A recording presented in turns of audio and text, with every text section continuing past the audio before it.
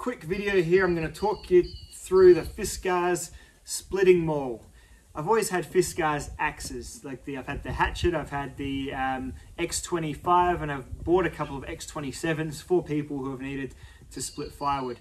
I've always had really good experiences with the Fiskars axes. The steel is sort of softer and more malleable than perhaps the Swedish style bushcraft axes, so you're going to be sort of maybe knocking the odd dent out of them every now and then with a file, maybe.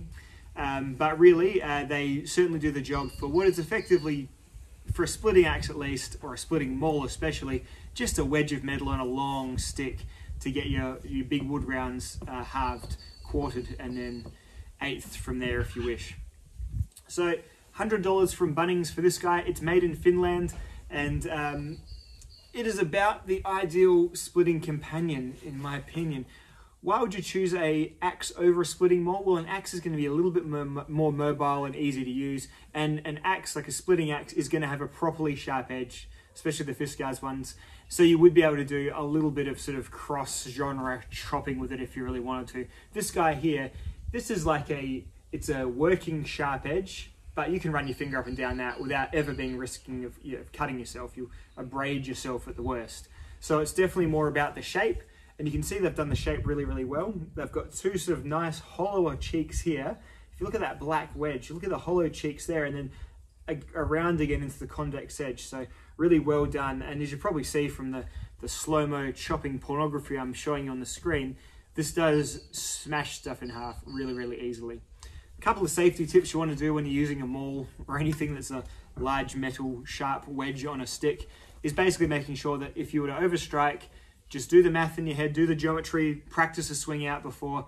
There's not going to go into your foot. You stand with your legs apart and you stand far enough back, but not so far enough back that it's going to curve back towards you and hit you in the shin. So just about getting your stance right, and then once you've got your stance right, you'll get the hang of it and you won't need to keep practicing your stance before each swing. But definitely do that for the first little bit because, yeah, there's occasionally someone gets a maul or an axe through their foot, even still.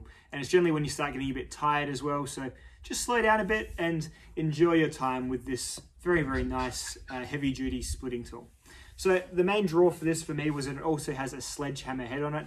I use a sledge for heaps of stuff around the block. All of Ada's fencing is star drop it in. I'm constantly readjusting things. I'm knocking out old rotten fence posts and usually do that with a few strikes to the top and then to the base of it with a sledge. Obviously, being that the other half of it is a maul, you need to be careful of where you're going on the backswing, but really you could always put your blade guard back on there if you're too worried. But generally, if you get a handle of what the kind of tool you're using and don't use it like this and cop a maul to the face, you're probably going to do fine. And it is a really good 8-pound sledge. So 3.6 kilos, 8 pounds, does the sledging really good. And from what I can tell, this is sort of correctly tempered for a sledgehammer face. So I've been smashing up rocks and bricks and even bits of metal, and I've been hitting metal axe wedge with this guy. Now, I didn't say I was competent at using a splitting wedge. I'm just trying to demonstrate that it doesn't completely fuck the back up when you use it. It's just your standard level of scuffing. I think that's the point I'm trying to make. All right? Go and watch Wrangler Man if you want to see how to use a splitting wedge. And the surface is still, while it's all scratched up, there's no huge kind of deformations in it, and most importantly, there's been no chips come off of it. So obviously it's tempered to a nice sort of soft ductile heat treatment there. Whether the blade is differentially treated or not, I don't think it particularly matters, because all you're really needing to do is maintain this actual shape rather than, you know, a completely fine edge. So yeah, great thing about Fiskars, and this is something that's kind of going to be what makes or breaks them for people, is these handles are fixed on the tool for life. It's kind of molded on, probably melted around, you know, through the head, whatever. But the good thing about them is they are really good at shock reduction. And I'm going to say something, you know, controversial here. I don't want to get political, but I find these are actually more comfortable than wooden handles in terms of shock reduction on big, heavy impact tools. So I know it's not a popular, you know, thing, but this one especially, a lot of the ISO core handles are hollow up through the handle. This one is solid all the way through. and it really does minimize the shock when you hit through to like a big sort of heavy chopping block or something like that. And I've actually had pretty decent times using this for half an hour to an hour periods without getting too fatigued. And we all know fatigue is when you start to make mistakes with tools. And I haven't really even had any close calls with this guy yet. So there is an overstrike protector on the head here, or just below the head here, which I must admit I've tested out a couple of times involuntarily. I'm not perfect, sometimes I overstrike, but overstriking is better than understriking, because understriking is what brings the tool back towards your leg. Anyway. And yeah, it seems to be made of a pretty robust plastic that's definitely not crumbling away or anything like that. It seems to be withstanding my ineptitude admirably. So there you go. Look, overall, it's a giant splitting maul. It's got a comfortable handle. There's not a huge amount to say about it. The rubberized section down here is nice for keeping your secure hand, and then the plastic here is slick enough for you to slide your hand up and down when you are doing like a two-handed impact drive down into your wood. So it does all the things right. If I could redo this entire axe myself, I would probably make it so the rubber started even just down there, a little bit lower, so you get that little tiny bit more hand slide before it goes in and kind of hits the brake on the rubber. But honestly, it goes past just fine. It's just something I would change if I could change something. And the other thing I would change is,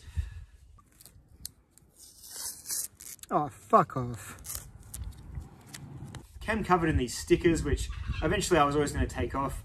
And when I did take it off, it's just got one of those stickers that just fucking, you know? But